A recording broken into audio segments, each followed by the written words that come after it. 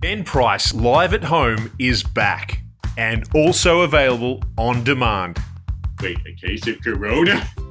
And I get to sit here on the couch and watch TV for 2 whole months and do nothing? Woohoo! It's so exciting. I've been to the future. I've seen the war on the machines. It's nothing compared to the war on toilet paper, trust me.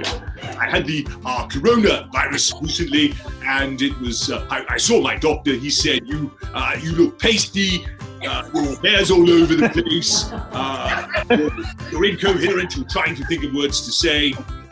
I said, good, I'm back to normal. Great. I'm good now. Have you seen the folk getting toilet paper out there? Somewhere out there, a village is missing its idiot. Yeah. And they're doing homeschool online, and it's great. You know, we're getting to sleep in, and they're doing really well. They're getting like A+, 100% on most things, just about everything. And I'm a little bit concerned when they do go back. Like, who's going to give them all the right answers then? Yeah. We had a great time watching it, laughed all the way through. The impressions were spot on. Go watch it. It's highly, highly recommended. Man, it was awesome. Recommend this. Go watch it. Do yourself a favor. Watch Ben Price Live at Home. For tickets, go to benpricecomedy.com.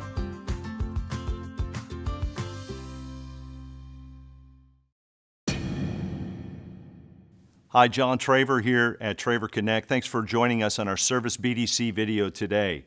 If you've already partnered with us, we appreciate your partnership over these past years. If you're new to us, we look forward to getting to hear your story and come alongside you relative to Service BDCs. When you hear the term Service BDC, the first word for me that comes to mind is calls.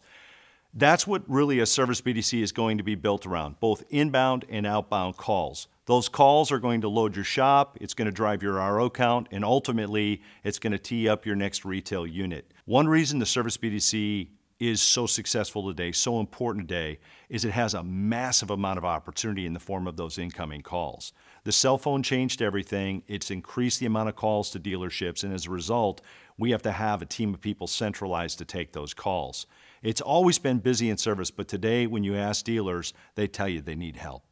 With only 3 service writers, it's virtually impossible for my service writers to load the shop effectively and efficiently in order to keep my shop full. The second thing I'd be thinking about if I were you is, what do my calls sound like? What is our statement of work in those calls? Are we asking for email, address, phone number? Do we use a time and mileage approach to make sure we're pre-selling to any additional needs, or are we just order taking and then trying to take care of the customer when they get there and tell them we need their car all day? So what you want to do is establish a clear roadmap for how your calls are going to be handled. We'll help you do that, whether it's virtually here through our BDC or we do it with your team at your dealership. So perhaps you're like some dealers, when they hear us talk about centralizing the calls here in Dallas, Texas, they wonder what that call might sound like.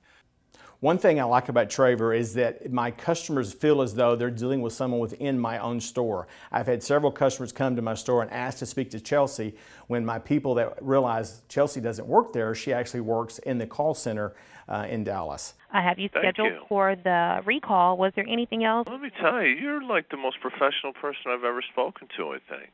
My pleasure. Good job.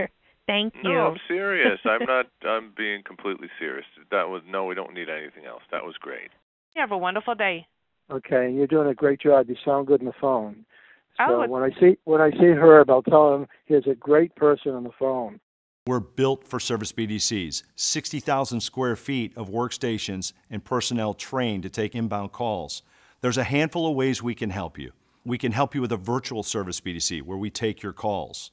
We can help you with outbound campaigns, filling in those open spots in your schedule, turnkey, not just getting the customer to call, but actually taking the call and loading it in your scheduler. 3, training for your business development manager, for your business development rep. How do they take these calls? We'll bring them into our customer experience center if they're a BDM, or we'll provide online training for those BDRs. Leadership education for you. You're wondering, what are my KPIs? What should my staffing plan be? We can walk you through this in less than a day. And then tools, everything from texting, mobile payments, even in-dealership software to help your BDRs. So hopefully you see we're built for service BDCs. This is what we do, not what we talk about, and we hope to be talking to you soon.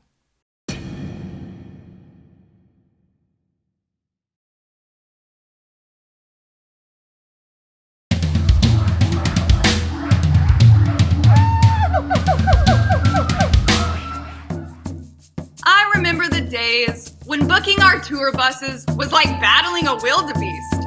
Then we found the peaceful calm of the BDC at TRAVER Connect. John Traver, the sound of the Jumanji jungle, is saying you're next at the Fixed Ops Roundtable.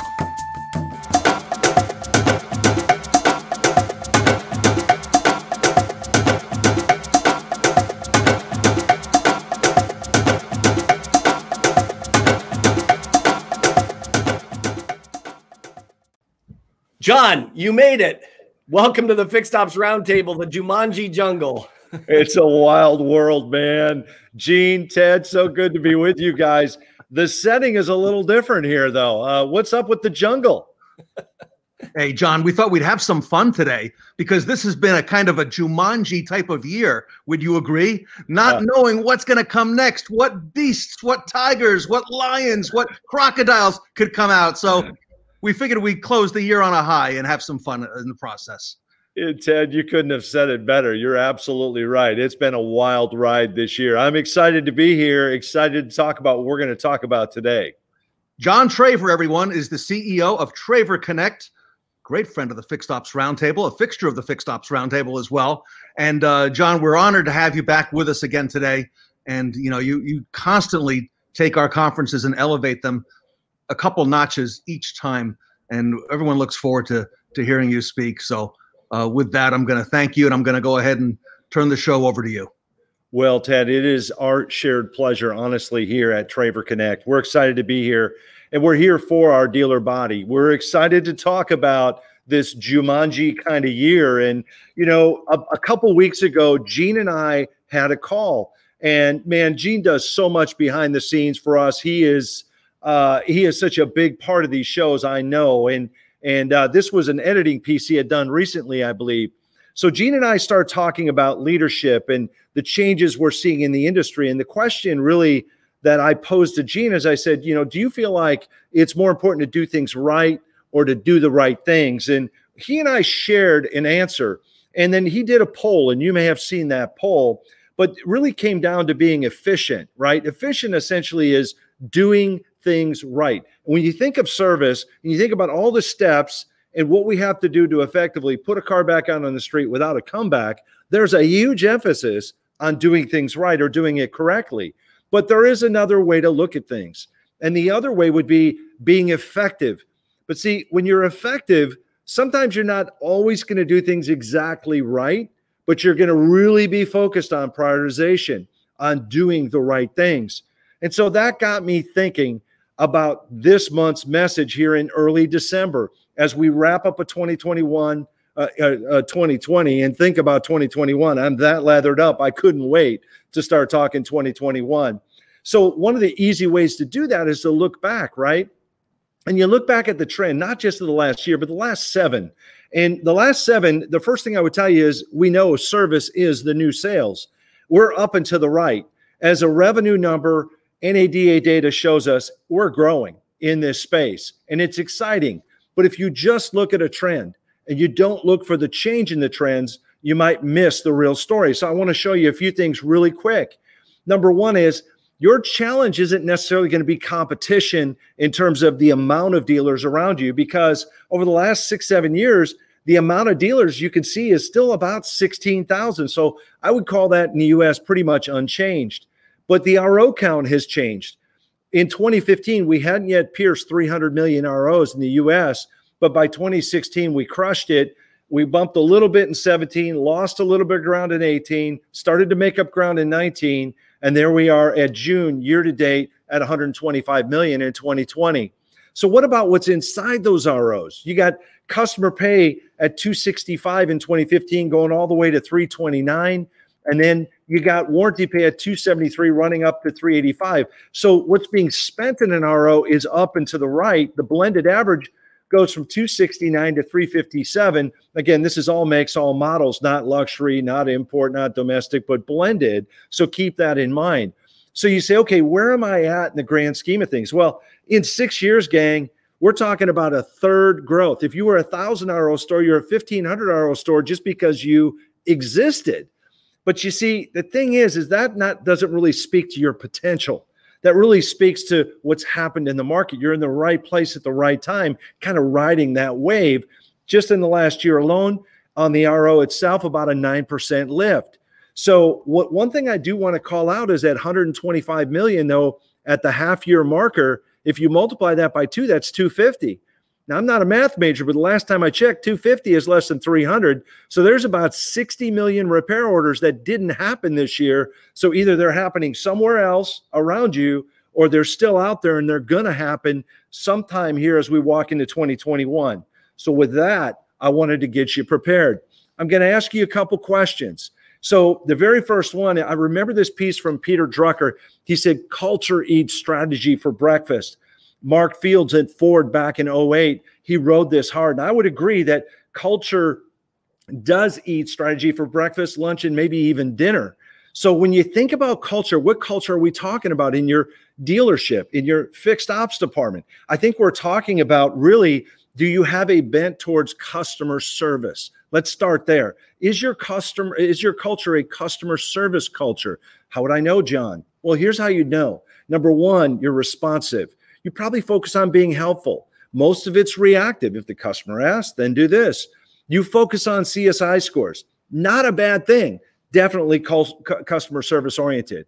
The opposite of that would be customer experience oriented. And that focus is going to look a little different. It's not so much responding, although you do have that. It's more perceiving, anticipating what's going to happen next. What is the customer thinking? What are they feeling? What will they experience? And so it's more proactive. You're perceiving their needs in advance, and you're building out a workflow for them that experientially is going to cause them to do business with you over and over and over. So I guess the question is really, is the sky the limit, and how high is the sky, right? What is your potential? Have you thought about asking that question to your team? You know, when you look at who you are as the kitty, if you will, in the mirror, and you see the cougar, the mountain lion, the tiger, you know, the potential is greater. We all agree with that. You say, John, can you put this in context for me? Well, sure. I mean, you know, do you have a net promoter score? And if you don't, get educated, start there. Retention percentages of the units that you've sold that are in your market.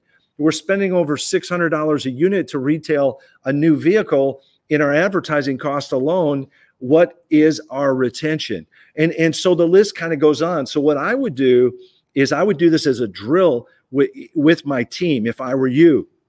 And I would say, where do we stand now? And what is our potential?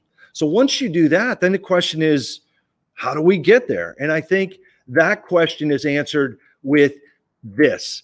There's this journey that the customer has. It starts on the phones. 70% of your ROs are going to start on the phones. Have you addressed the phones? And then you got pick up and deliver. We've had Brian Benstock with us multiple times on the roundtable speaking to his journey with pick up and deliver. Then you have the lane experience. What happens when they get there? Is it a kiosk? Is it a human being? What's that like? Texting updates with artificial intelligence, mobile payments, and then loading the shop for that next appointment. I guess what I'm saying to you is this. If you want to maximize, if you're willing to maximize your customer experience, you can discover what your maximum potential is. If you closed every day with 2 words in your mind, knowing that everybody in your organization was driving overwhelming value, you know what? You'd wake up each day knowing you were going to conquer, because you're not worried about CSI scores if you're driving CX like this. Does that make sense? Now, the reason it doesn't happen is because we start like this too often. We put the small stuff in first, and we're so focused on being efficient that when it comes time to being effective, there's no room for the big rocks. The big rocks have to go in first, gang. You got to start there first. So as you walk into 2021, be thinking about what are the big rocks? What does the customer want? If I make it right there, everything else falls together. Now, just because I say it doesn't mean it's true. So what I thought I'd do is kind of shed some light on a half a dozen that I just highlighted and show you what that would look like if you're doing it. So first of all, the phones. I only got to say the phones and you know what we're talking about right away. We know we miss 1 out of 4 to 1 out of 5 calls in service, yet 3/4 of the calls hitting the switchboard are coming to service. No wonder. Our hold times, guys, it's over $1.30 industry-wide. And the average RO we know already is a $350 plus RO. So the average store is missing 5 to 10 calls a day. Nobody would disagree. But if we just said, hey, let's just say it's just 3, there's nobody on the planet that would disagree with that. That's $1,000 a day. It's 23 grand a month. It's over $250,000 a year. Your BDC solution's got to start here because this is where the party starts. Then you got pick up and deliver. And I just want to highlight a few things. I learned a few things from Brian virtually this year, watching him on his journey. First of all, let's remember, we as customers will pay for the experience. We pay for Amazon Prime. Customers will pay for Walmart Plus. We'll pay for a Netflix subscription. And there's a wow factor to the pick up and deliver. But the thing about Brian's story that's so cool is he tells you about sort of the warts on the deal too. And what I mean by that is I love when he talks about servicing somebody's car and the wrong car being delivered back to the customer. Now, if you think customer service, you know, you're going to be afraid to try pick up and deliver. But if you think big rocks first and you think customer experience, you know you're going to screw up sometimes. Brian knew that. You know what? He's thinking effective. He's thinking big rocks. He's thinking, what does the customer want? We'll figure out the mistakes afterwards and refine it. We'll own it. Then you got the lane experience. So in the lane experience, when you take the calls out of the drive, you're giving the advisors about 2 hours a day back to interact with customers. That's what they're there to do, right? The return on time, the ROT is a half hour per RO. Today's labor rate is $1.31 nationally per NADA through June. Half of that's $65. 1,000 RO store at a half hour is 65 grand a month. I think we can figure out how to put that money to work. That's what time does. It gives them time to listen. It gives them time to sell. It gives them time to load a shop properly, update customer info, all those things. That's what the lane experience now can experience. And then you have texting updates with AI. I want to touch on this because status calls are going to handcuff you. The volume of status calls back to your BDCs, that's crazy. You can solve it with texting. And so the customer wants the updates. You realize that, right? They don't want to call. And AI is what is in place when your advisors don't use the tool. Sometimes we buy tools, our people don't use it. Probably not your store, but maybe a store near you somewhere on the planet, right? It happens. But AI can help you begin to fill in those gaps. Our friends at Update Promise have an incredible application that does this and drives it. And they've filled in the gaps. All I'm saying to you as a teammate is this is no longer a knowing problem. It's a doing problem. This is what they want. Look, Domino's Pizza in 2010 was a $7 stock. In 2020, it's $387 last night. It's a $5,000 increase. I'll show you in a sec. With all the only change they made, you guys, is a pizza tracker. That's it. The customer's in tune with their pizza being born, cooked, and delivered, and they want the same with their car. Mobile payments, don't make them go to the glass. If you want something new in this space, you got to stop doing stuff that's old, right? So what do? You give them touchless. I don't want to touch the dirty point of sale machine. I'd rather touch my dirty iPhone, right? Text the payment to them. Make yourself current, make it easy for them. And then load the shop with Next. Now, I just want to tell you, some of you guys have automated this, and that's a good start.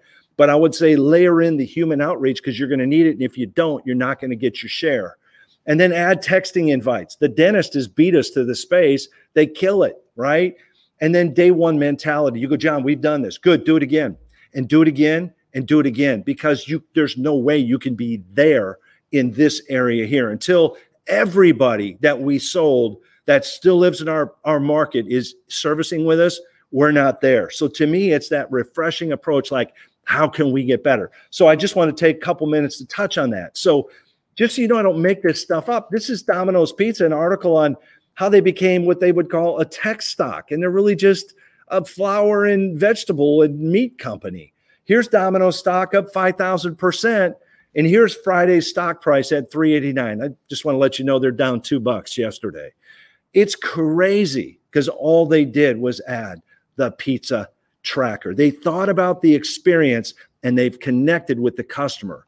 So if you want if you have maximum CX, then you have a chance next year to start achieving your maximum potential. The phones, that's going to be your BDC. Pick up and deliver, you're going to have to be willing to risk it to get the biscuit, as they say. The lane experience, there's your return on time. Updates with AI, going back, getting rid of status calls in the BDC, we give them the pizza tracker. Time to pay, we're not going to make them go to the counter. We'll still offer it, but we're going to go mobile where they can be touchless. Active deliveries, now we can actually thank them and let them know what we did. That's return on time, showing up again by taking calls out of the drive. And the next appointment, BDC. To me, if you want to reach your potential, you're thinking about these touch points and you're saying, look, we're going to be frictionless. If you want to be effective, you got to do the right things first. That's what it's going to take. And we think we can help you, whether it's just advice or it's education or whatever. We're here to help. But at the end of the day, we want to see you win. So Ted, Gene, to reach your potential, man, that's what it's going to take. What do you guys say? John, if I wrote this down. It's a quote. If you want something new in this space, stop doing something old. Yeah, just a little lathered up. Sorry. Yeah. Sometimes this stuff just falls out and I almost forgive me. But no, I'm passionate about it. I believe in our retail space. We have an incredible opportunity. What you guys have done with Fixed Ops Roundtable in 1 year, happy anniversary, is crazy. But the timing is right. But now we got to go about this, put the big rocks in first. And these tools you're talking about are intuitive. And, going back to the CX and, look at other experiences, that come to mind, the Four Seasons. They anticipate what the customer is going to need ahead of time. And we're now able to do the same thing with the technology that you've got in place and some of the things that you've been pointing out. So, Man. and so, Man, thank you, right Ted. on, It's a John, pleasure. We always. are always honored to be part of the event and excited to see it growing. And we look forward to a very bright future. John, how do we reach you if someone in our audience wants to get a hold of TRAVER Connect? Hey, TRAVERconnect.com, and right there on that bottom line, you can call us. I think we have my direct line in there, so I'll do the best I can. But we got a team of people here, Bob Gower, his crew. And we would look forward to hearing what you're up against and helping you walk through the process.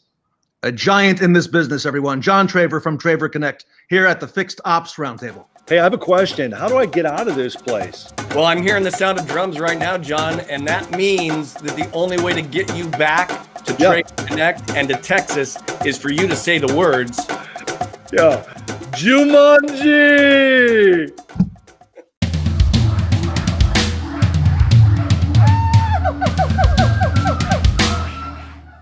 Ted and Gene, we found our way safely through many uncharted areas of the Jumanji jungle. But now we've come to a place we're told no one has gone before. No, it's not outer space, you crazy Trekkies. It's an abandoned mine. And who better to help navigate the depths of the dark caves than the AUTOMINER himself? The drums are beating for you, Aaron Sheeks, and your colleague, Lisa Copeland.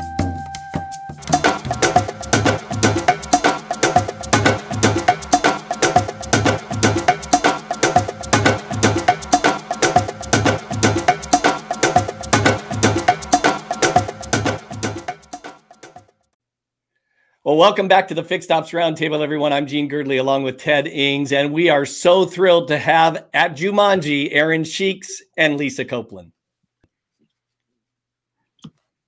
We're so honored today to be joined by Aaron Sheeks, who's the president at the AutoMiner, which does fixed ops data mining, marketing, and advertising for this segment on the impact of follow-up in your fixed ops department. And we are honored as well to be joined by Lisa Copeland of Lisa Copeland Global Enterprises. Lisa Copeland, also a former retail dealer, extremely well known in the automotive industry, recipient also of the Walter P. Chrysler Award for Sales and Service Excellence. Aaron and Lisa, welcome to the Fixed Ops Roundtable. Thank you. Thanks for having me. Thank you. Thank you. We've been looking forward, Aaron and Lisa, to this segment for some time because you've got some unique technology that you're now deploying on the fixed ops side of the business that we haven't had before. And our audience is always here to learn about the latest technology. So with that, Aaron and Lisa, take it away. The show is yours. Well, I think I'm going to kind of come out with, Aaron, it has been so fun to watch you. How long have you and I known each other now? 10 years? We're coming up on 10 years, I think. Coming up on 10 years. I still remember the night we met, and you had just gotten out of the military, and I thought you were really one of the sharpest, hardworking, really wanted to absorb the business. And so just to watch your journey over the last 10 years has been phenomenal. Thank you. You're always entirely too kind. And look, it's been a pleasure. I've gotten a chance to learn from you and learn from some of the best. And it's just great to be included with smart folks. So thanks for joining me today. Well, thank you for inviting me, because, you are speaking about something that's really near and dear to my heart. And that is what I would like to call the art of follow-up, especially in how important it is in the fixed ops department. Because, you hear about it in sales and, did you follow up with your lead? Did you do this? Did you do that? And, owning a retail car dealership. But where is the follow-up? Where is the art of the follow-up in the sales and service department? How many people do you think, sales and service, it's going to be service and parts department, how many people do you think get away because nobody ever followed up with them? Look, I think near and dear to your heart and mine, as salespeople, I think it's bred into us. We understand the importance of follow-up. It's a huge piece of our business, driving forward, reaching back out to folks and bringing them back to us. And I think a lot of that is lost sometimes on the service department, not necessarily because they don't want to follow up or because we don't want to communicate with folks, but resources are thin. And human beings, to do that follow-up is sometimes limited. So we have to have a structured plan in place, whether that's an organizational or a BDC or a team put in place to do so, or if it's a technology that we're hoping to fill that void. I think for the sake of today's conversation, and it's always good to go back and forth with you, is I think there's really three really main reasons or key ways to be effective with follow-up in the service department. And I agree. So I want to break it down for everybody, because the goal of this segment, of course, is that our audience could walk away with 3 takeaways that they could take back to their service department for success. So what is number 1 to you? What is the first thing that a service and parts department, fixed ops, needs to do to successfully start building a follow-up funnel? Or just even a procedure, like, what is it they need to do? Sure. I think the first and foremost, you have to have a plan. So before you put anything into place, what is your plan and what are your resources and how can we get there effectively? I think the service side of the back, the fixed end side of the house, sees more customers, touches more folks, allows us to share our culture and our community of our dealership brand with those folks. And there's really 3, I think, key ways of structuring it. The first, it seems fairly obvious, but not a lot of folks are set up this way, is to have a full-blown service BDC. Right. A lot of our friends, my good buddy Chris Martinez and several others, have high performing, really large, high volume service BDCs that just crush it.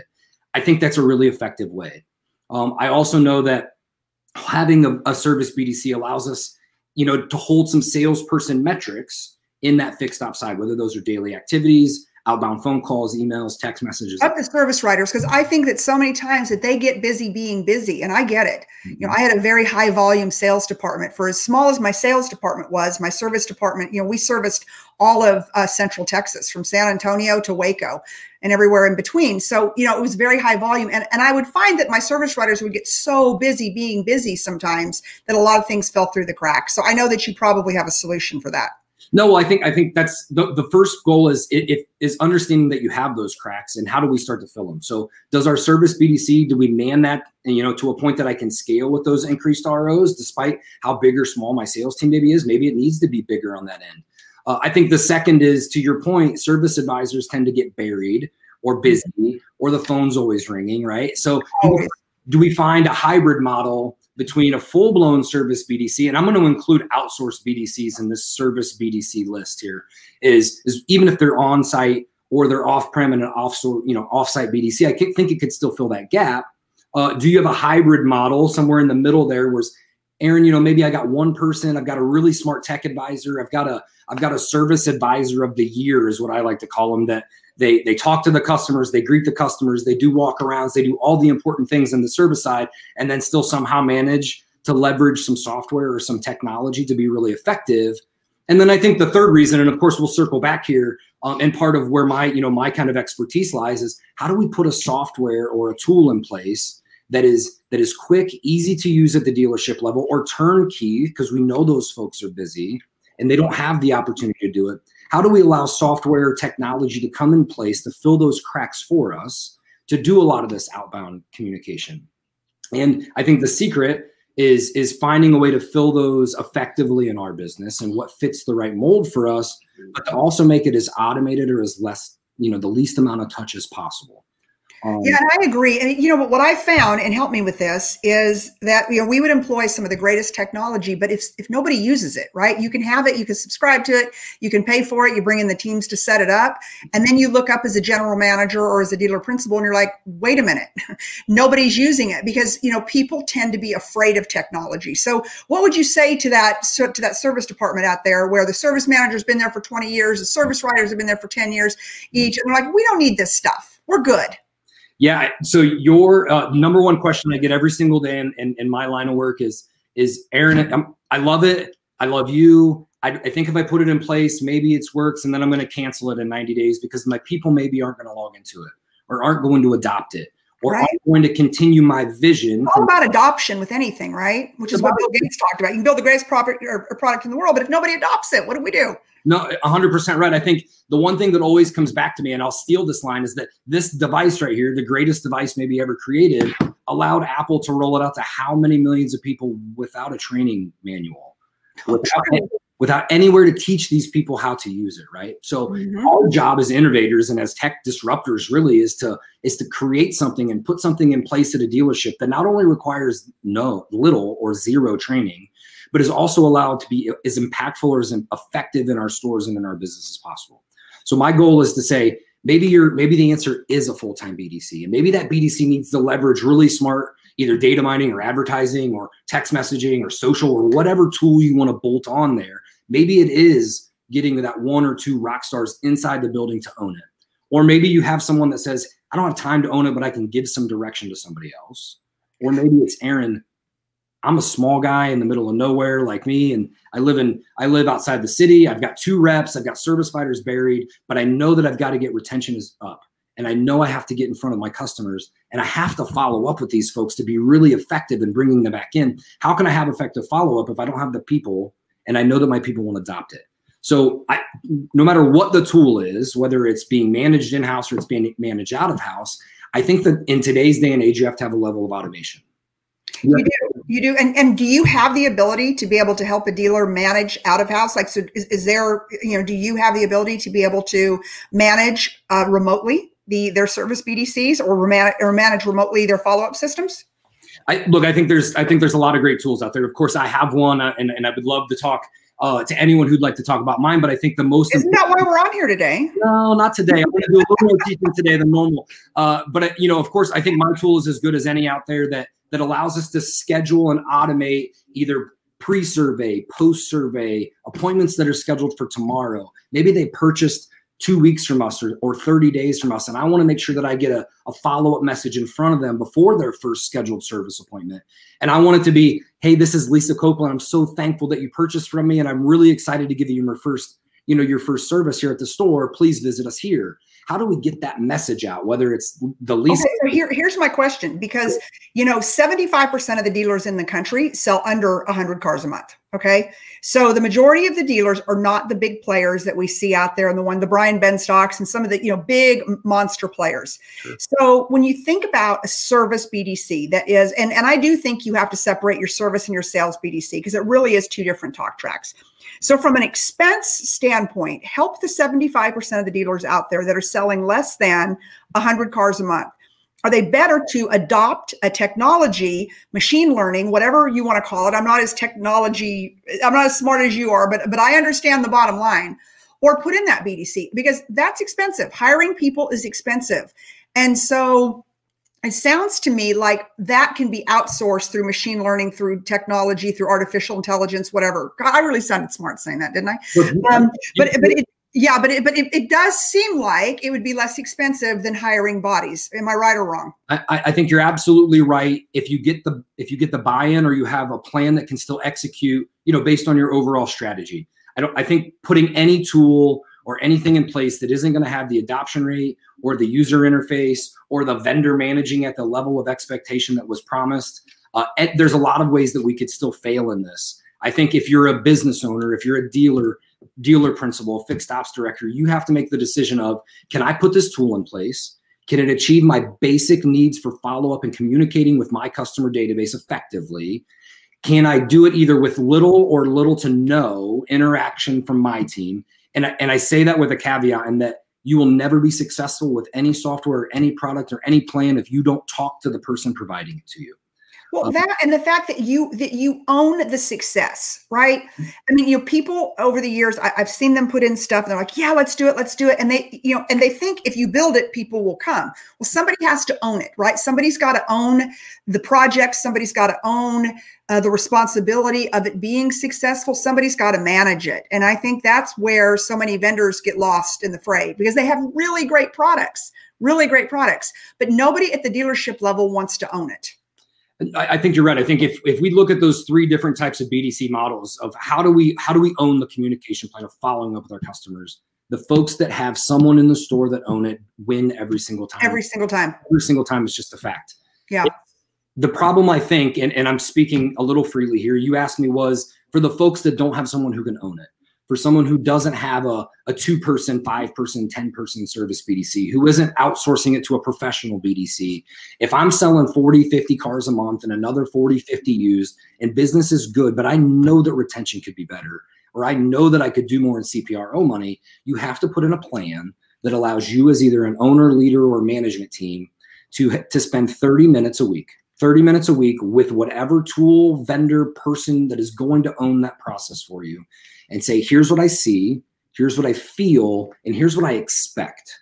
And anybody on the other end of that phone, whether it's a vendor or a BDC manager or whoever it should be, is, okay, here's my expectation. Here's the plan that I have to do to put it in place. And then now, do I have a tool to help me make that easier? Maybe that's through my CRM or through an equity mining tool or whatever that may be. It can't be a Google sheet. It can't be an OEM manufactured list.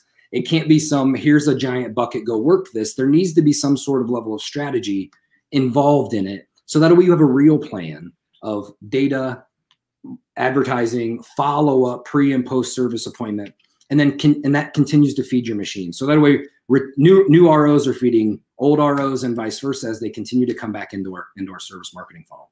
Yeah, because I'm going to make a prediction, and I don't know that it's going to be a popular prediction, but I'm going to make it, is that 2021 is going to be a little bit tougher.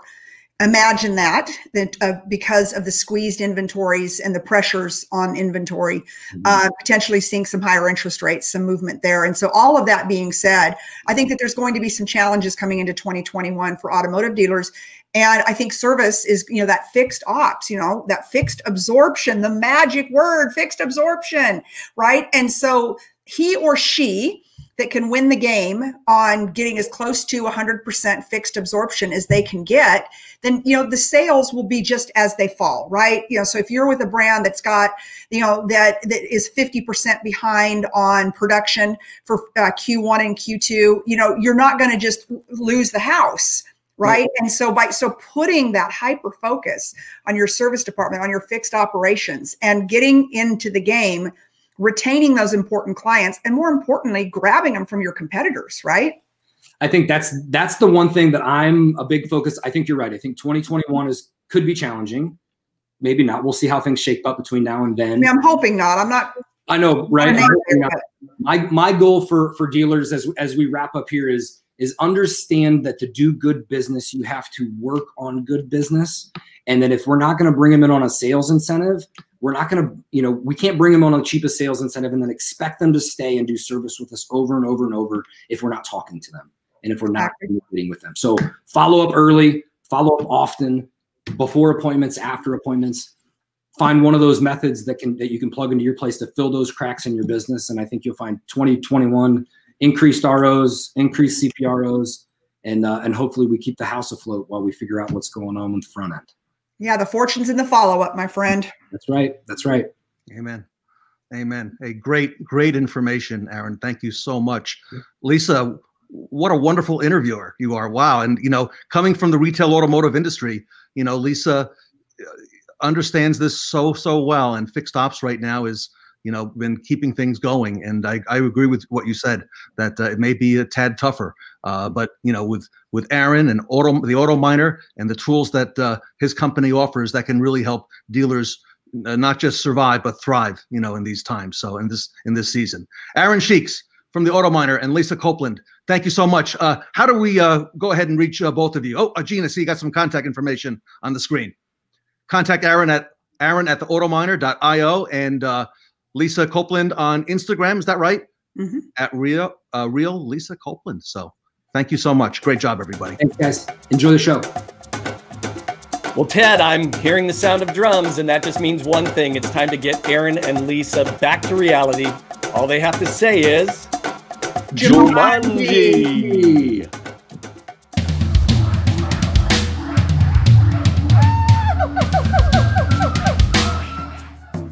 What a journey we've been on so far. Or should I say, so-fari. But our next guests are here to tell us how to get customers on the tour bus and keep them coming back for more. Katie Mayers and Corey Perlman, I hear the drums and they're calling for you.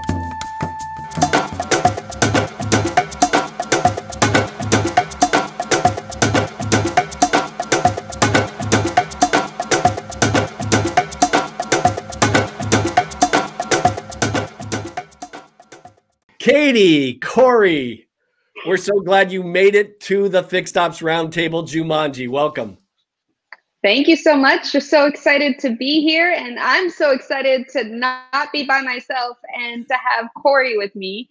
So, I mean, the big welcome is really to go to Corey. Thanks for joining us, Corey. My pleasure. I'm glad we made it, Katie. Good to see you again. Yeah, it looked like it was rough coming in, but we're glad you guys are here now. We're here. We're here. That's crazy. Katie Mayers is the Chief Operating Officer of PermaShield and a great friend of the Fixed Ops Roundtable. You'll recognize Katie. She has spoken at multiple Fixed Ops Roundtables and is the recipient of the coveted Best Practice Award for her presentation that we did just about a year ago, Katie, back in New Jersey when we had the physical events. Yeah. And we want to welcome for the first time Corey Perlman. Corey from Impact Social Media here to the Fixed Ops Roundtable. Corey, very honored to have you as well. Thank you, Ted. Thanks for having me, man. All right. So, Katie, I'm excited about your topic this time and excited to hear how you and Corey will interact. So I'm going to go ahead and I'm going to turn the show over to you. Fantastic. Well, thank you, Ted, so much. And again, I'm so excited to be on with you, Corey. This is the second time that we get to do this. And the information that we have, I feel like everybody needs to hear. So, yeah, welcome to your first Fixed Ops Roundtable. And I'm going to let you sort of tell the audience a little bit about you and what you do and how we connect, and then we can get to it. Sounds great, Katie. And yes, folks, just so you know, if you enjoy the presentation, it was all thanks to Katie for getting us here together. If you didn't like it, come see me. It's probably my fault, but thank you so much for having both of us. Yeah, so I've been in the digital marketing space for 12 plus years. Actually started my career with General Motors at the e-commerce division there and taught car dealers about internet marketing back in the early 2000s. And so I kind of feel like I'm back home, which, you know, gets me super excited that you invited me here, Katie. So thank you so much. And yeah, today what we're looking to do is take you on a journey. Kind of similar to what we did here with JUMANJI, but a sales journey all the way from prospecting and getting people interested to generating credibility. So once they have found you, what's their experience like online when they're kicking your tires, so to speak? What are they seeing? And are you increasing your credibility or diminishing it? And then staying top of mind. How are you staying top of mind with people from research mode all the way to buy mode? And then there's building rapport. Once they become customers, and this is where I transition to Katie quite a bit and why we work so well together, is I often focus on the prospect. So when Katie comes in, she's talking about, you know, your digital story and making sure that the customer has a 5-star experience. So, and then the last one is earning referrals, which is my favorite part of all of social media, Katie. And we talk about this together so much, is creating a sales force out of our customers and making them advocates of our brand. So that's where we're going. And I'm super excited to be. Are you ready to jump in, Katie, and rock and roll? As always, especially with this topic. So are you going to pull us in with, because you're the first touch point. You help dealers get those folks into the funnel. So let's start with you, Corey. Okay, so we'll jump into the first part, which is prospecting. And again, we have a kind of a short amount of time, so we're going to give you the nitty gritty. And the question I'm always asked around prospecting is, should you have a digital budget? for social? And you and I both agree 100% that the answer is yes. So I'll give a few things around best practices around an advertising budget, and then please chime in, Katie, with some of your thoughts, because I remember last time they were super, super valuable. So again, a question I get a lot is what amount? And I don't know the size of your dealership or whatever the case may be, but it typically for a small to medium-sized business can be a couple $100s up to about $1,000 a month to get started and really gain some traction with social advertising. And the two places that I like to use them most, one is called a lookalike audience. And I just want you all to write down lookalike audience. And what that is you may have a current database, whether it be email marketing or website visitors. Facebook and Instagram can literally create an audience of similar or like demographics. So they can advertise you to an audience of similar demographics, which I find super powerful. And the second area that I like so much, Katie, is remarketing. And I think this is very powerful in the auto industry. Somebody goes, they check you out on your site, whatever the case may be, but they don't buy. They go back to their social media and you can stay with them, right? Just like the spatula stays with you on Amazon. I love that analogy. Yeah, that spatula. So those are my two favorite, remarketing and lookalike audience. Katie, what's your perspective on digital advertising? Well, here it is. I love the lookalike audience. I think it's super important because Facebook, that's where Facebook really gets to work its magic, which is amazing. But the kicker is you actually need an audience to make a lookalike audience. And so what you do, the service you provide, the experience you provide to the people who walk into your dealership and then get them to follow you and your social media journey is super important, because if you don't have those people following you and creating an audience, creating that following, then Facebook can't do its job. You're kind of shooting in the dark. So it's really important that when you do have folks come through the door, that you're engaging with them and creating an experience that makes them go, I want to follow them some more. So that way you can have success in actually creating that lookalike audience. I really, really love the spatula analogy as well. And the reason why I love this is because within dealerships, I think the one customer experience touch point that we fail at most frequently is the in-between visit interaction. And what I mean about that, with that, is that we fail to reach out and catch up and connect to these customers that leave our dealership and not buy. What social media allows you to do, and what Corey is talking about, is making sure that they actually get to follow you, or you follow them, but you follow them on their journey digitally.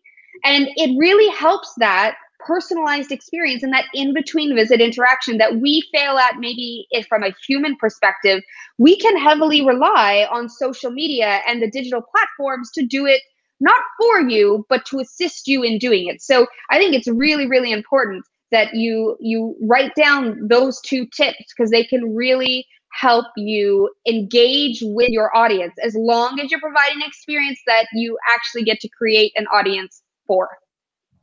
You know, and I completely agree with you, Katie. And it's that whole adage, I say this all the time, but none of these principles are new. They're just done in a different way. And you just brought up the perfect example back in the day, and whether that be the 90s or 80s or 70s for some of us, that's multiple touches to a sale. And oftentimes they say, like, you need 7, marketing touches of some kind, and, to the sale. And to your point, digital advertising can fit right into that. The second layer is the two layers that I'll mention real quickly here are building credibility and staying top of mind. And so this is sort of after you've gotten that initial exposure. And this is where I often see businesses fail, is once they've found you out, they've looked on Google, they've stumbled upon your dealership, whatever the case may be, they're online, they're checking you out, they're kicking your tires, they're looking at your website. So a couple of quick things on your website. It's got to be mobile responsive. I advise everybody watching this to go to your website with your phone and do the thumb test. Hold your 4 fingers on your phone and navigate your website just with your thumb. Not just the homepage, but the whole entire site. And if it's a struggle for you, I promise you it's a struggle for the rest of your visitors. So make sure you fix it and have a flawless mobile experience, because more than 50% of people are navigating your dealership websites or any website via your phone. The other area that I'll tell you that you really got to focus on are those online directories. Making sure that when I go check you out on Yelp, Google My Business, whatever those directories are showing up on Google, that I see way more positive reviews than negative ones. Remember this, people are more motivated when they're unhappy than when they're happy. You don't have to motivate somebody to write a review. They had a bad experience, but you know this, Katie, in your line of work, when they're happy, we've got to give them a process to go and write a positive review. What are your feelings on that? So I agree. I actually think we should take the onus off the customer and not give them more work to be done. So from a flawless and seamless customer experience and creating that ease of interaction and that 5-star experience, anytime we have the ability to not make the customer work, we should take it. And I think online reviews are one of those things, because while some may want to just get on and do it themselves, you can also ask permission to take their verbal review that they've just given you and say, hey, can I post that on your behalf and tag you? And that really helps alleviate the customer, because I mean, let's face it, our wheels are turning, our lives are busy, and the moment they leave you, they're thinking about something else. So it is going to take follow-up in itself to get that review online. If you could take care of it in that moment, you're helping yourself and you're helping the customer. 100%. Take the grunt work or the heavy lifting off of your customer. They get busy, and timing is everything, Katie. So that first ride, I always tell my friends in the auto industry, first ride, man, that's when you want to hit them with that testimonial. So far we've talked about prospecting. We've talked about a little bit about building credibility, and I want to talk about staying top of mind. So this is, again, goes back kind of that 7 touches standpoint, but oftentimes we'll interact with a customer and they'll be in research mode. So the question is, how do we stay top of mind with content? So I'm going to bring this up, but you really drive this point home like you did last time, talking about their story and being really personable. But it's really about content. And the one best practice that I'll give you all here today to take with you is to have a content calendar. Days of the week dedicated to categories of content. It's so helpful to you as the potential business owner, as well as everyone that works at your dealership or your business. Everybody knows that Tuesday is Testimonial Tuesday. So every Tuesday a testimonial goes out. So if Steve is out on the floor and, just like you said, somebody's like, oh my gosh, I had the greatest experience with you guys. Thank you so much. Steve can say, hey, I got myself a Testimonial Tuesday to send to Marcy, who works on the digital marketing. So having that calendar keeps everybody organized and consistent. I totally agree. I mean, everything you do to create a process and actually action a process takes planning, and it takes a blueprint. And it's not different with social media and digital marketing and the experience that you get, that you give within the dealership. You need brand standards, and you need your brand standards to be reflected in your digital content calendar. I love that tip. It is something that I personally use for PermaShield. I have a huge content calendar that we plan out every single top of the month, but every day is a certain thing. And I manage 8 different profiles, right? So we have 8 different profiles, but we've got the days of the weeks, and within those profiles, we have the same type of experience, but depending on the customer we're speaking to. And so I think I'd love to throw that back at you, Corey, is how important is it to know your customer when you create that online experience? Because from a in-person experience, really understanding who they are, collecting the golden nuggets as to what they need and want and in the experience, and then anticipating their needs and delivering a +1 experience is super important to create that warm and fuzzy feeling and an experience customers can't live without. How important is it to understand who you're targeting in the digital space? Great question. Absolutely critical. I think, knowing your demographic also dictates where you plant your social media flag. So oftentimes I'm asked about Snapchat and TikTok. I can't tell you how many times I'm asked about that, Katie. And my answer is always the same. It depends on your audience. If your audience is 13 to 26, then yeah, you got to be all on it. But if they're, you know, above that, which I think your audience is, then you're looking at more Instagram with the millennial market. And then Facebook still is the behemoth in the industry, over 1 billion users. Yeah. But yeah, it trends a little bit older. And then to your point, knowing the more nuances about your customer base, what their interests are, you know, male, female, obviously is important, geographical location, you know, and social media gives you that power. And you asked the question at a perfect time, because it moves us to building rapport. And this is where your sweet spot is. Once they become a customer, it's so easy. And I liken these to these old sales adage tips, but I read a book when I was much younger called How to Swim with the Sharks Without Being Eaten Alive by Harvey Mackay. And in there, as a salesperson, he tells you to know 60 some odd things about your customers. And today, Katie, on social media, he never knew this when he wrote this book, how easy it is to find out these things. It's all there, right? See, so talk about that. Talk about the customer experience with it. Well, who's our favorite person to talk about, to write about, I mean, it's us, it's ourselves. I mean, every single post is about what we're doing and how fabulous our life is, and you know, what's going on in our life, even if it's not fabulous. We are willing to put all that information out there. It's just whether or not your eyes are open to actually seeing it, collecting it, and then the kicker is using it to actually tailor the experience, so you can have that spatula that follows somebody around, as well as a personalized experience that goes from your digital experience and that brand experience, and you put that through, and it's reflected in your four walls when your customer walks in the door. Amen. And I want to kind of end the 5 areas. So we talked about prospecting, building credibility, staying top of mind, building rapport. And this last one, again, I feel like it's completely in your sweet spot, which is earning referrals and creating that customer experience that they want to share online. So what are your thoughts on that? Well, here it is.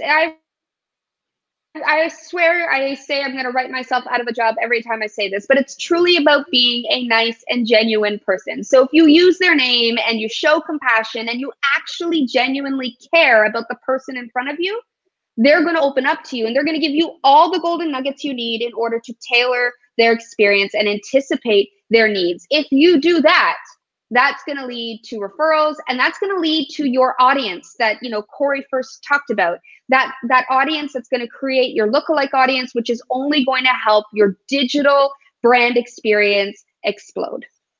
It's awesome. You nailed it right on the head. And the last thing I'll say, and I'll turn it over to the guys, is never let a verbal testimonial go unpublished. What I simply mean by that is when somebody says something in your dealership, face-to-face, text, email, make sure it gets to social. It'll make your jobs so much easier. Corey, so important to do that. Yeah, and to have a process, like you've been saying, to do that as well, and to be seeking those out as well. So great job. Corey Perlman and Katie Mayers here today at the Fixed Ops Roundtable. Well, you know, I'm hearing the drums beat now, Ted, and that just means one thing. We have to get Corey and Katie back to the real world. The only way to do that is for them to both say, Jumanji!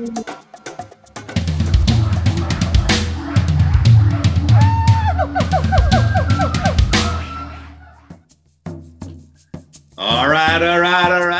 I'm so glad to be here in the jungle, preparing for my next big role in life.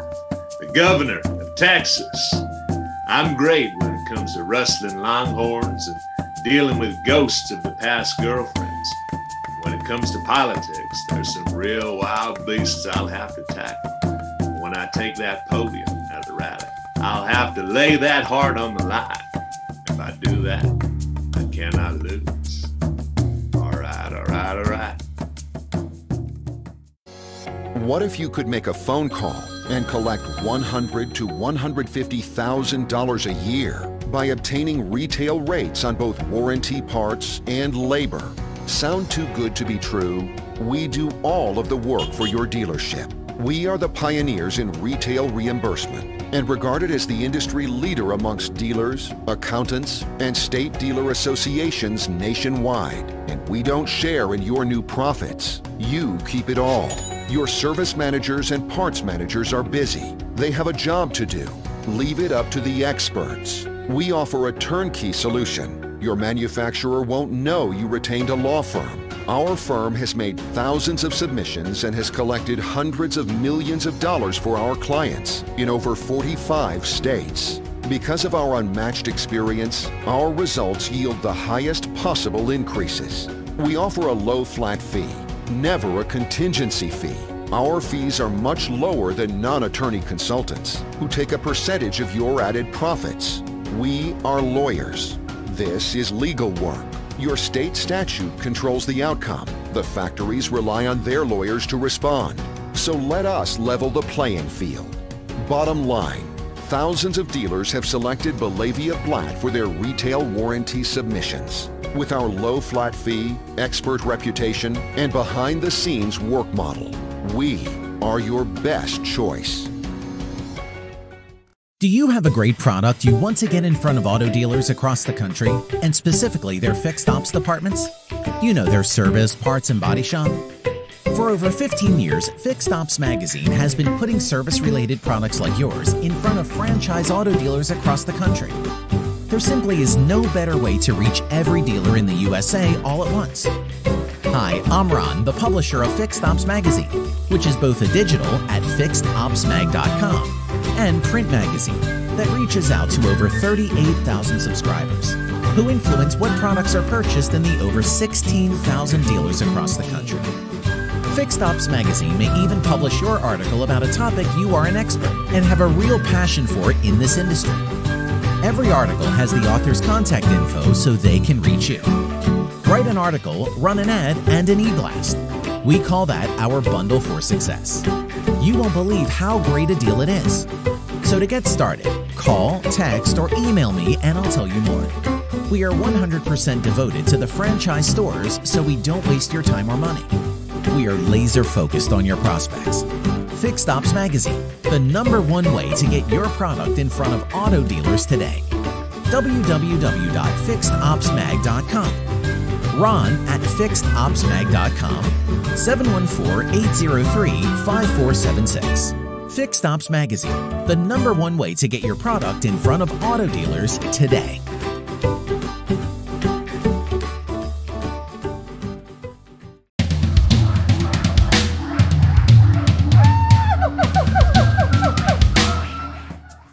Welcome back to the Fixed Ops Roundtable, Jumanji. Sometimes I get in a rut. There are lots of ruts in the jungle. I stopped looking for all the benefits the jungle offers. Any new ideas? Ha! Forget about it. But maybe I can get some help from the Safari panel loaded with innovators and overlooked profit seekers. Sponsored by Dan Drews and ARD. Well, welcome back to the Fixed Ops Roundtable, and we're really excited about this panel that's coming up. And we want to welcome Dan Drews from Auto Remote Direct. This is going to be the Innovative and Overlooked Profit panel. And Dan, we're excited to have you back, and we're equally excited to have the moderator of this panel, which is none other than Ed Roberts, the Fixed Ops Director at BOZARD Ford Lincoln, St. Augustine, Florida. So Ed, I'm going to go ahead and turn the show over to you. Thank you, Ted. I also want to thank Gene and welcome everyone. As Ted mentioned there, this is some profit that we've overlooked for quite some time. And when I was talking to Dan, he kind of told me that he has some opportunities. This goes back a little over a year ago, and he was spot on. Well, let me introduce my panel that I have here today, and hopefully we can help you guys with finding some newfound profit. Got Dan Drews with ARD. I have, and hopefully I can get the name right here. I have Gary Rosenetreter with Ziegler Automotive Group. And then I think everybody knows the familiar face of Mike Vogel, the Fixed Ops Coach. So Dan, if I can get you to come on board there. The couple things that I wanted to talk to you about is some opportunities. How does ARD bring opportunity to the dealership when it comes to preventing from outsourcing keys and that type of thing? Thanks, Ed. Thanks for having us, guys. So we like to think of ourselves as the one-stop key fob shop, and the total solution for dealerships and their key fob blues per se. And we're able to get anybody going with their in-house key fobs. And you guys are going to be able to cut and program keys, fobs, and smart keys for 95% of the vehicles on the road. We've got a few different levels of OEM keys, refurbished keys, and our ARD house brand that all carry the same manufacturer's guarantees and warranties that you guys get from the factories, all on our dynamic website with over 6,000 SKUs, and not to forget our 2 mobile apps that we do offer, one for training and one for ordering and operating on a daily basis. You said you got a house brand. Does the house brand look like the factory one? Yes, sir. So it is OEM look-alike, and it programs just the same as an OEM remote. And also, if it is your brand, if need be, you can use your own OEM tools to program them. Do you have tools to program the non-branded stuff that a dealer may be programming? Yes, sir. That's kind of what got us into the dealership realm. We saw that need for, first of all, training, because there was little to no training. Gary and I can attest to that together on that one, and just the pricing. So we offer both tools: the SmartBox Automotive Programmer, which programs 95% of the vehicles on the road, and the Condor Mini Plus. So together, they're the most capable tool out there. They're the least expensive, but more importantly, it's the easiest to use and the easiest to train on. So you're able to duplicate keys as well as cut by code it. So we can cut as well as program with them. For sure. 95% of the vehicles on the road. Perfect. I'm going to shift gears here for a minute and ask Mike a couple questions. Mike, you've kind of been known for quite some time as being the coach and kind of guide people through help keeping expenses in check and raising the value of perceived value from a customer standpoint. But tell us, why is it important to keep customers in-house and rather than send them down to have a key cut somewhere or have them come back when the key guy's here? Tell us about keeping them in-house. Thanks, Ed. Well, my key items, as most of you that have watched previous roundtables and other discussions, I'm all about trust, value, and convenience. So I think, from the dealership level, if you're selling a car, whether it's a new car or a used car, and you need an extra set of keys or an extra remote, if the customer is going to be inconvenienced by having to come back for that, or the car being sold with not enough keys, not enough remotes, that's a negative in my opinion. Second part of that is it's not very convenient if you're going to send them out to a locksmith, whether it's a sales customer or a service customer. Why would you want to hand off a customer that's already yours to somebody else and trusting them that they're going to make that customer happy? And the flip side is, if they don't make them happy, have you lost that customer now? Kind of look at it the same way as tires. Do you want to send your customer down to Firestone or Goodyear or Pep Boys, any of those places for tires? Not in this day and age. So it ticks all 3 boxes in my opinion. Trust, obviously, we're the dealer. We sold the car. We represent the manufacturer. We should be the experts on this, and we should be able to do it. Value is we're not more expensive than going down to the locksmith and having it done. And then convenience is in itself. They're already at your dealership. Why are you going to send them off somewhere else? Exactly. And we typically lose keys in-house as well. So sometimes it's not necessarily just what we need to replenish from a trade-in or whatever else. We lose keys, whether Absolutely. They didn't bring both keys when they traded it, and they just don't marriage back up again. I think about every dealer out there has a box of keys that didn't get paired back up with the vehicle that was traded in. So it's a huge opportunity to have that vehicle ready to go with 2 keys rather than have to bring them back for something that we owe them. Absolutely. It sets a really good perception of the dealership, very professional and trusting. And it kind of goes back to what Tully always tells us. What is that, Mike? That is repeat and referral customers. That's what we're all about. If we're not focused on that, we're missing the boat. If we don't make it convenient, they're not going to be repeat customers, and they're not going to be referring people to us. And it goes with the other things as well. If we're not building value or trust, both of those things tie in as well. Absolutely. I'm going to shift gears to Gary for a minute. And Gary, I got to ask, did I get your last name right? It was close. Rosenetreter. All right. Yeah. I tried. Yes. It's a long one. When Dan and I was talking, he told me that you're a customer of his as well. It's kind of a two-part question. I'm going to start off the long story. About 2 years ago, we needed a key machine, and Dan can tell you the horror stories about the dinosaur in the back room that takes 10 minutes to cut one key. So along came Dan, and hooked us up with this brand new nice Condor Mini, and that, like I said, about 2 years ago, and the bonus smart box, which I didn't really know what was going on at the time. And then I'm going to go to the second part, the success of using the system. Probably about maybe a couple months ago, finally really started rolling out a successful process using the key cutting and programmer. So it sounds like you guys have been using it twice as long as we have. We've been on it for a little over a year.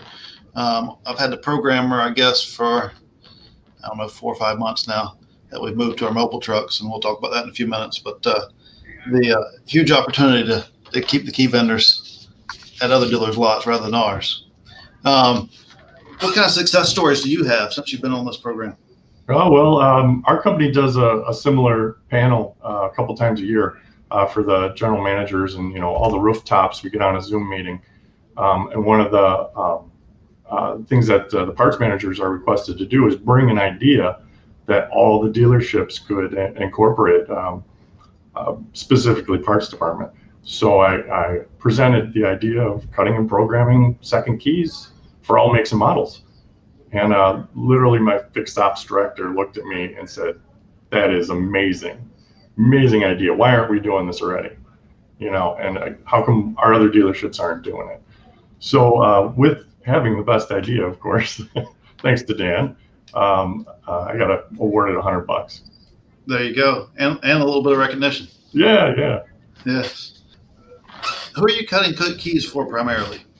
Primarily, our process is geared towards our used car, non-branded vehicles. So car comes in, if it doesn't have a second key, it's getting one. When you say non-branded, what brands do you guys, what's your primary brand? Primary brand's Infinity.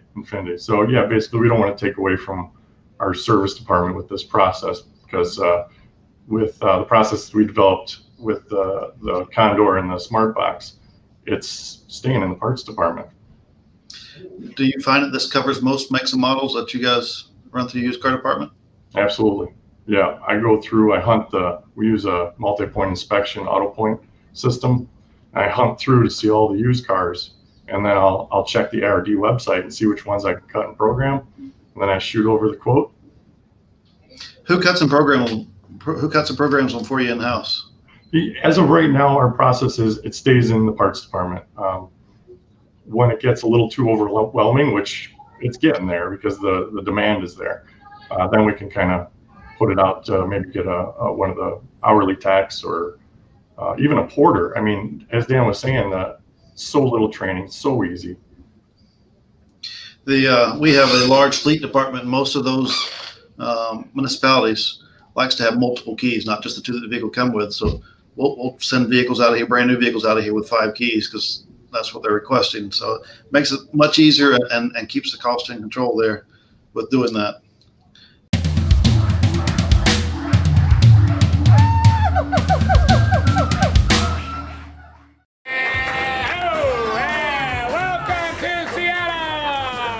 Pike Place Fish Market, you'll see lots of flying fish.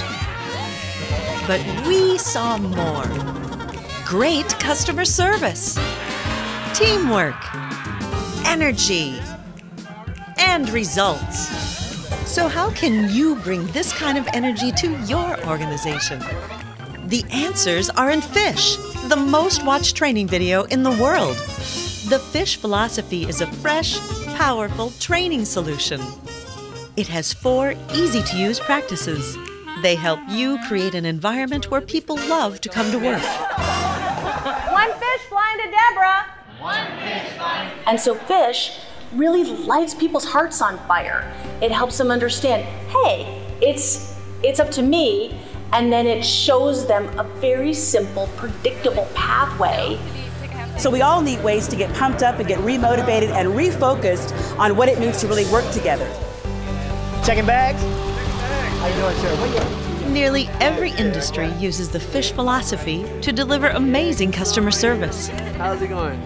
improve teamwork and trust. The more we incorporate the fish philosophy in what we do, the better job we do and the better our patients do. It has absolutely transformed the climate of our school. Our discipline problems have gone down dramatically. Businesses that I see use fish invariably end up the first choice, not just for the customers that they serve, but for people who want to work there. You build great environments where people want to come to work and where people say, that's the business that I want to do business with. Contact us to learn how the fish philosophy will help you.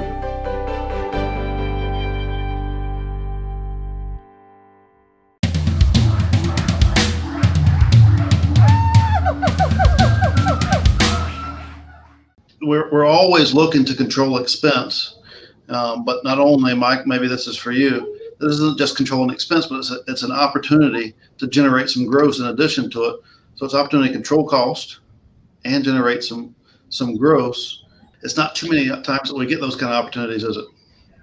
No, and I think, you need to look at keys and remotes in the same boat as tires, as in the same boat as accessories. Okay, they're not going to be high gross items. However, some gross is better than no gross at the end of the month.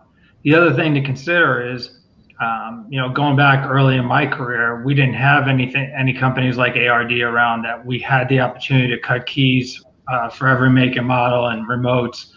And so subsequently, we sublet a lot of work to outside locksmiths.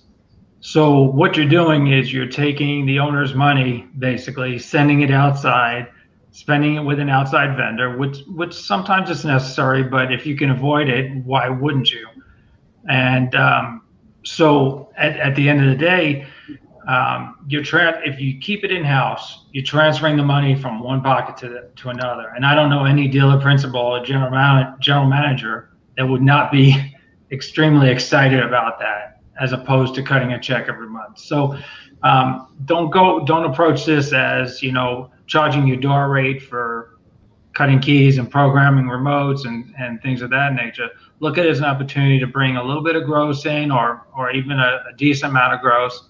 Maybe not what you're used to in gross percentages, but again, using accessories, for example. I worked for a dealership years ago where the owner just said, look, this is going to be the labor rate for accessories, and this is what parts gross is going to be on the accessory parts. And we killed it. He would give us literally 25, 30 cars at a time, accessorize the hell out of them, and we were hugely successful. Customers loved it because the accessory was priced right, and we made gross that we probably would have never had because we were priced too high. So, that's the way you need to look at it. Trust, value, convenience. Price it accordingly. Don't price yourself out of the market. If you price it right and you keep it convenient, it builds trust. Gary, you said that you guys are doing it mostly in parts where you're cutting the key. Who's programming them? Is parts programming them as well, or is tech programming them? That's right. Yeah, myself and one of my countermen is trained. So I mean, it's so easy. It doesn't take us much time. I mean, yeah, we do need coverage in the parts department, so we'll pretty much work like a mini service department in that aspect and put some time aside to get it done. So if parts is programming, that gives additional opportunity to expand that margin that you make on the parts side of that, because you're not having to pay out in labor. Not just that. I mean, once we touch the car, then we can kind of look in, hey, it doesn't have wheel locks. Let's put wheel locks on it. Let's, then we can accessorize it. It's a great opportunity just to put the hands on and see what else we can do to raise the value of the vehicle. Having some opportunity to talk about it and find those points, especially the customer standing there, yeah, an opportunity to build some value there as well. Absolutely. We incorporated it on our mobile trucks, and it's allowed us to pick up another element of roadside service. I'm not in the mobile service business to be on roadside, but it is tough to call roadside for anybody, whether it's for a flat tire, out of gas, keys locked out, and we can add those elements to it. That just enhances what we do. But not only that, if I don't have that key blank in house when I sell a used vehicle and they need a third key or whatever the situation may be, I can order it from Dan, and when I get it in, I can send my mobile truck out to them, whether it's their place of business or their home, program that key on site. And we never create the inconvenience factor for the customer, and we're fulfilling what we told them that we was going to give them to begin with. So builds on that trust as well, and then making it convenient for them. Dan, I'm going to circle back to you here. Yes, sir. And then we can kind of have some conversation and go from there. But it sounds like you're making an impact on the industry. We'd like to think we are. It certainly sounds like you are. You have with us. Sounds like you have with Gary. Mike's buying right into it. Tell us about if somebody wanted to sign up and get the ball rolling. What do you do for training? I still do it with my technicians. Gary's doing it with his counter guys, which I think is brilliant because it gives a little more gross opportunity there. But tell us what you do for training, ongoing support. And you talked about all three of your keys carry the same kind of warranty. I don't know if throwing three things at you at once, but kind of tell us about that a little bit. Sure. Well, the most important part of this is the training, and starting in parts. When I was much younger, that was like when the Volkswagen laser cut stuff came out, and everybody kind of freaked out. And Gary remembers this; it was an absolute nightmare. And especially when I went to onboard him with our tools, you guys have heard this story of me talk about this Kraken in the back room. That was Gary's machine. It looked like something out of Empire Strikes Back. That was, it was ridiculous. Nobody knew how to use it. It was just a nightmare. So we think that's very important, that they know how to use the key, and they're not afraid to use the key cutting machine like it has in the past. And it's not, an arm and a leg against your dealership every month to pay for this thing. Never-ending leases. Training, in the Chicagoland, obviously we've gone out and we've trained them in person, like I have with Gary a couple times. And what we've done now is we've perfected our in-house studio training. It's live. It's necessary to be able to scale this across the country to all the dealerships that do want this. So we've kind of perfected it. We've done this with about 300 to 350 dealerships over the last few years. We always get them on the in-house studio training. It's about 45 to 50 minutes long. They can ask questions as we go. So there's a live Q&A, and really the tools kind of speak for themselves with the simplicity. Everything's just done by year, make, and model, and push this button, turn on the emergency lights, and really within 2 to 3 minutes you're done on most of the vehicles. Ed, to kind of talk about the warranties and guarantees.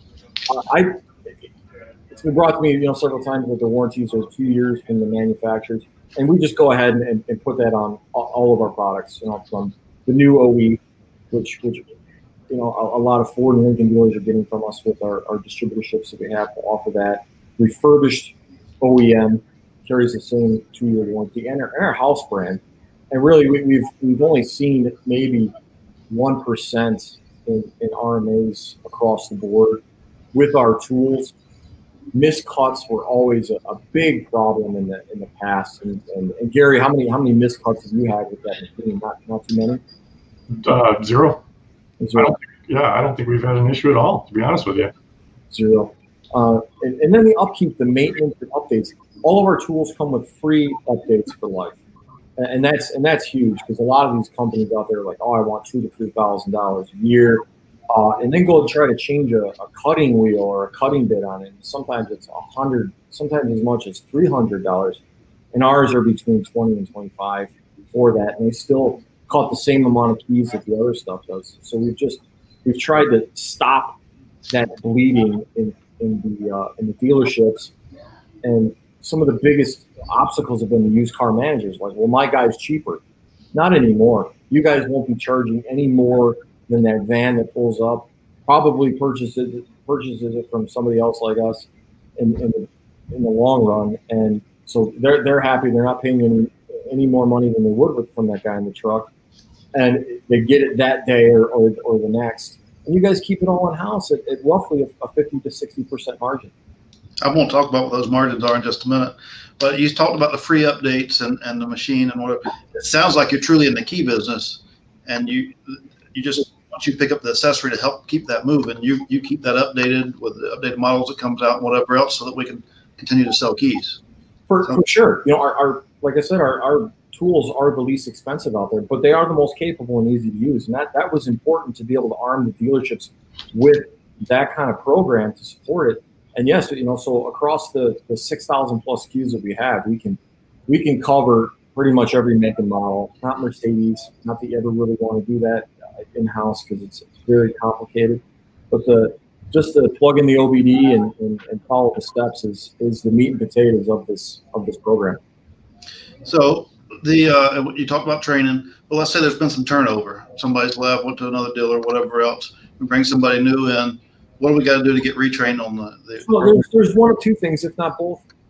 There's always retraining available. So if you do have that turnover, if somebody needs, you know, a refresher, they can always just log on to the training app, pick a day and time they want to jump on, and they're more than welcome to do that whenever they want. We also offer one-on-one with our tech support once in a while. If somebody just needs a little bit of honing on something, you know, that might be holding them back, we're more than happy to do that with our tech support team, which, by the way, is open 6 days a week and open till the evening. So if they run into a problem programming a key, can't get over the obstacles, they can call in and somebody can walk them through that. For sure. So you with the 2-year warranty, talk about, and I haven't had an issue with any of your keys. Sounds like Gary hasn't either, but things happen. Let's say that there is an issue. How do we file a claim to get that handled with you? So we have an automatic RMA system built right into our website. So whatever's easiest for them, if they want to email us or call us and say, hey, could you put through this exchange or return? We're happy to do that. Or they can do it themselves. But every time we put that through, we back up our products 100%. We're never going to stick you with something that isn't going to work or isn't the right key or miscut. It's not a $100 issue anymore. And as we process that RMA through, you even get a prepaid label, whether it's your fault or not, to send that back to us. And 9 times out of 10, it's just an exchange. So we're getting out that correct product or the right product then and there.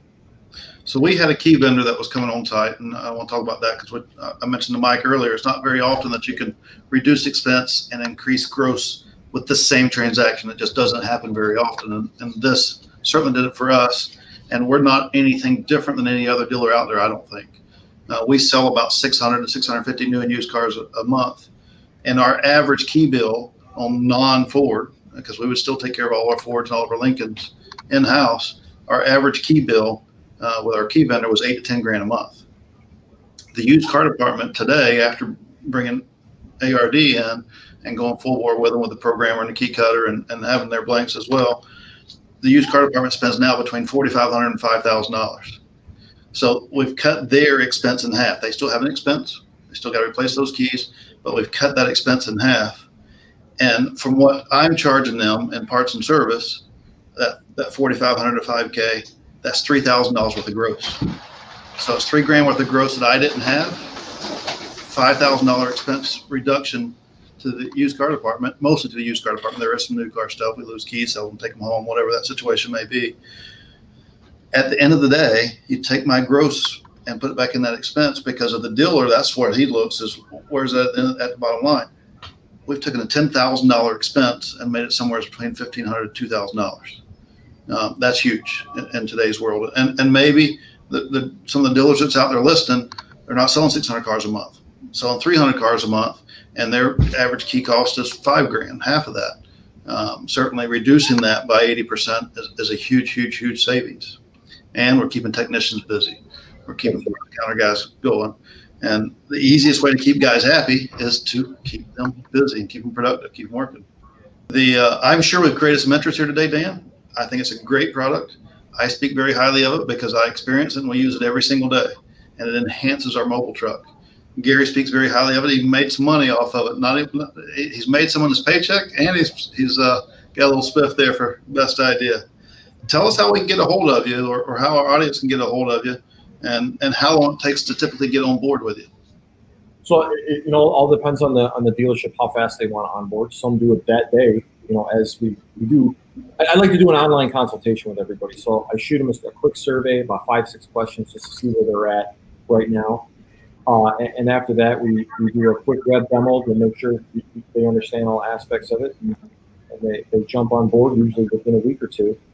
Once it's approved at the front office, it's pretty fast. You can visit our website at www.automotive.com, or you can reach us at 312-854-1112. We're always there to help. Perfect. How long does it take keys once we place an order on keys as well? We do, for sure. How long does it take to get them once we place that order? About 2 days, about 2 business days. Perfect. Well, I think we're running out of time. I see Ted showing back up. Gene, Gene, it looks like he's stuck out in the jungle there somewhere. Definitely. Yeah, I want to thank you guys for being a part of the panel today. I think we've brought some valuable information to our dealers and our audience that's listening and watching. So I appreciate you guys' participation.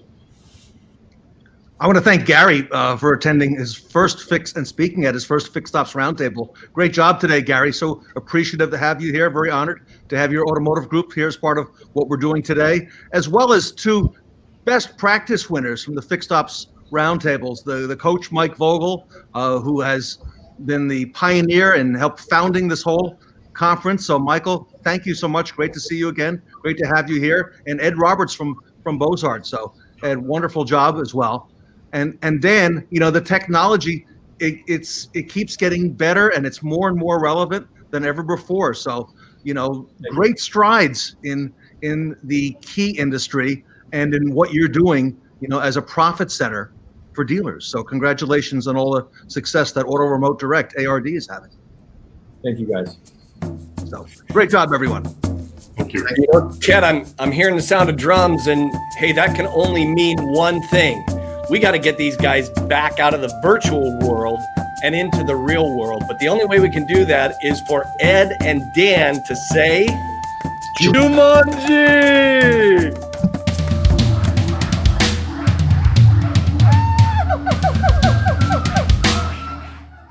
From innovative and overlooked to revolutionary. That's what our next guest from Revolution Parts brings to the Fixed Ops Roundtable. Andreas, the drums are sounding for you. Welcome to Jumanji.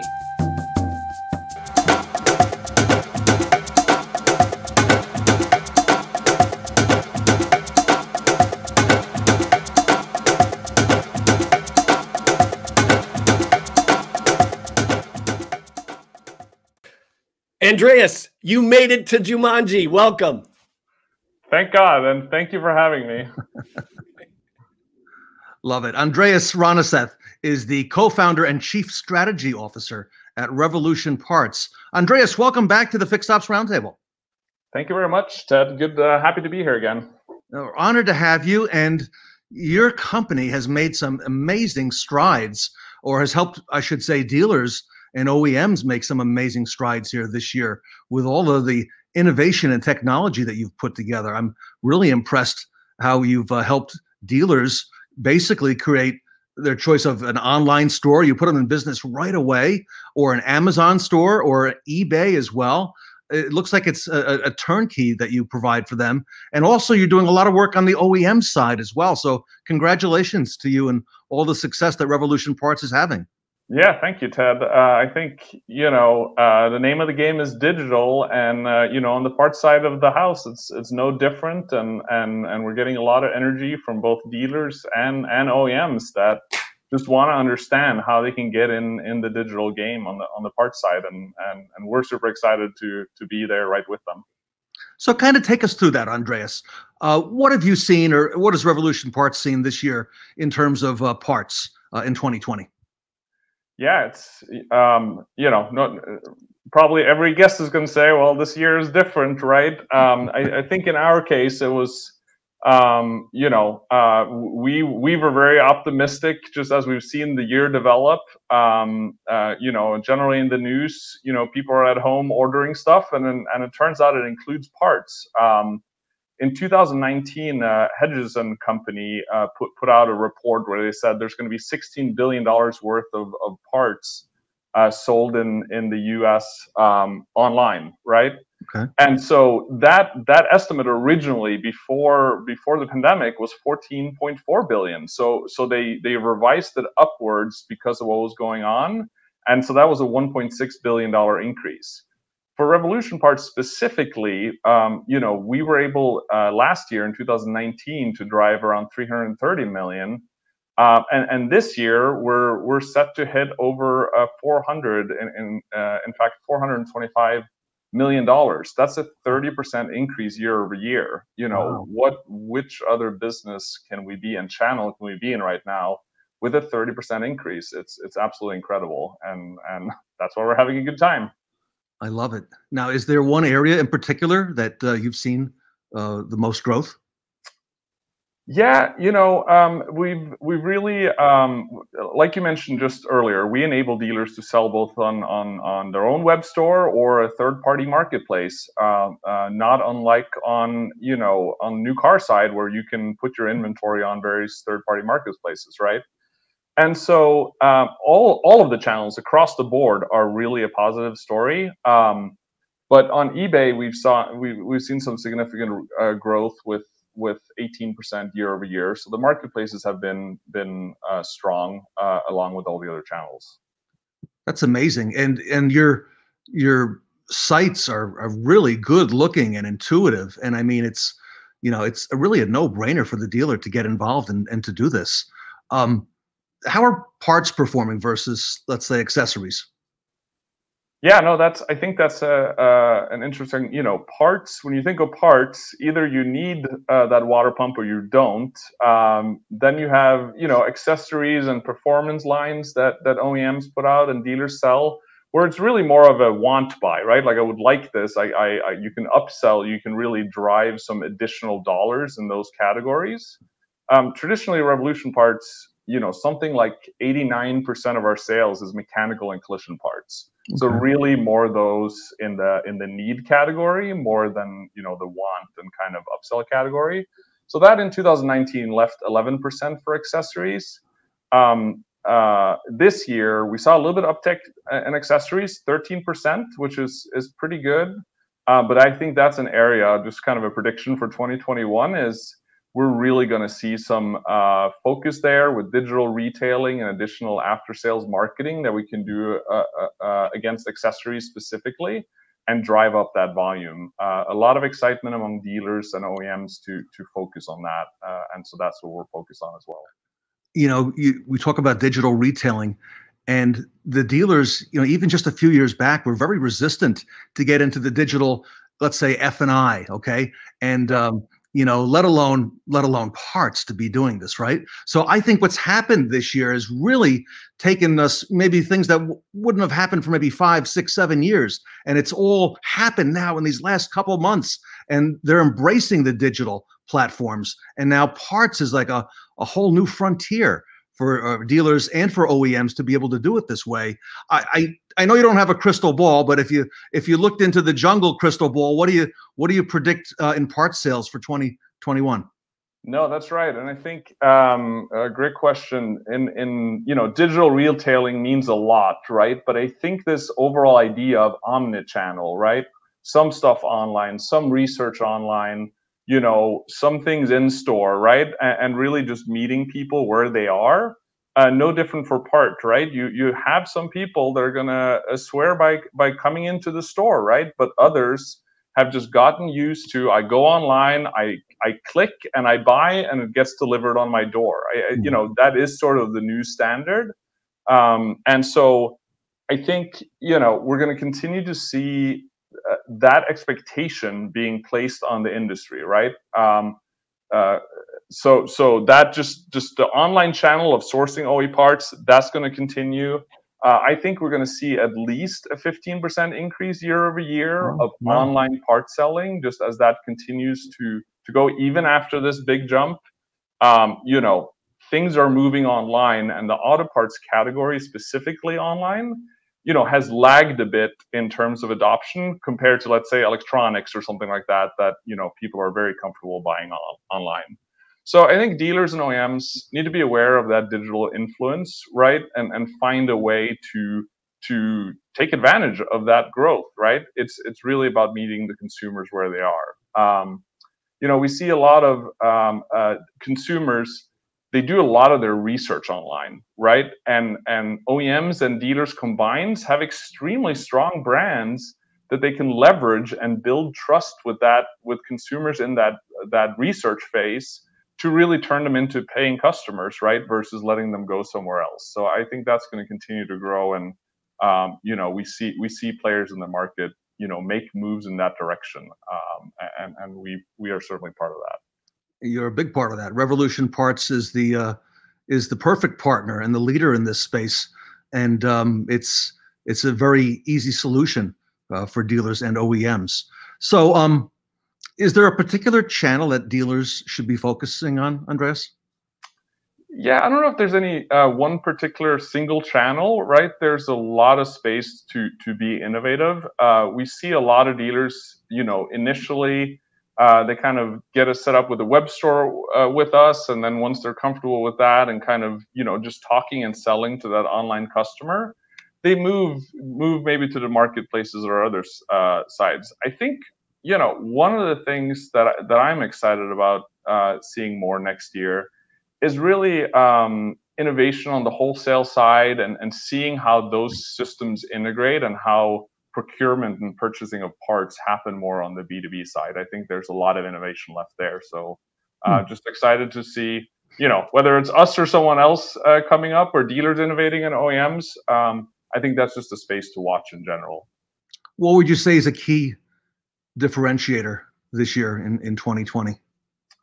Yeah, I think one of the key differentiator and things that are just happening is what you're seeing where we can build innovation on top of other resources. And so what I mean by that is, mentioned earlier that the new standard of ordering online and sort of it's showing up with it an hour on your door, that's all enabled by delivery companies, right? That really you can on demand get someone to deliver whatever the goods is. In our case, it's certainly parts.